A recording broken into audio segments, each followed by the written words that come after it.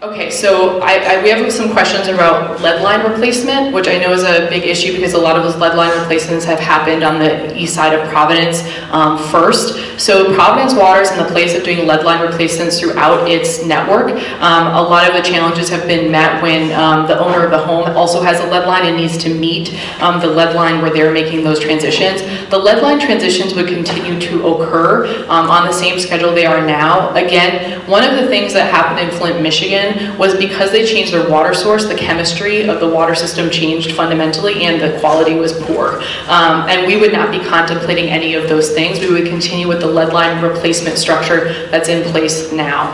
I hope that that gets at that